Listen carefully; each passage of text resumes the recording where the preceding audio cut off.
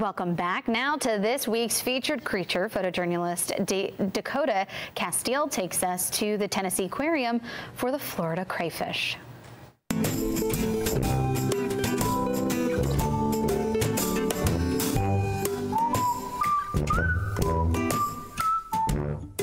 This week's featured creature is looking kind of blue, but not in a sad way. This crustacean uses its blue pigmentation to protect itself in the wild. Check it out.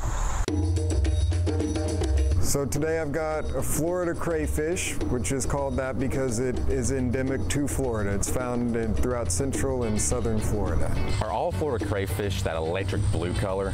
It is not always blue in the wild. Sometimes they're blue, sometimes they're red, sometimes they're brown. This particular species, the blue seems to survive better than it does in other places, and so you see more blue ones in the wild.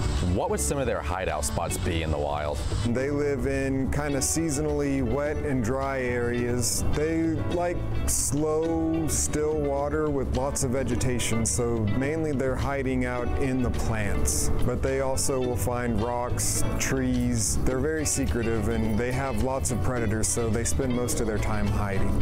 Is it safe to say that those pincers are not just for show?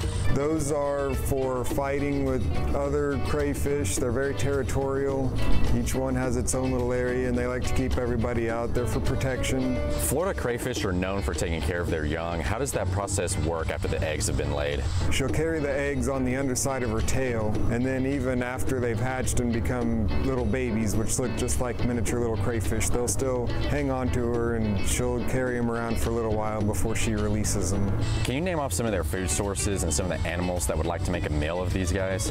They are pretty opportunistic. They'll eat just about anything that they can. They eat plants, they eat invertebrates, they eat really anything that they come across. In here they eat seafood, and I give them little frozen foods and put plants in and they rip them all up, and then I put more plants in and they rip those up too. In the wild they're being eaten by fish like bass and sunfish, and also in Florida they have lots of wading birds like herons and ibis and egrets, and so they're a tasty treat for all of those kinds of animals.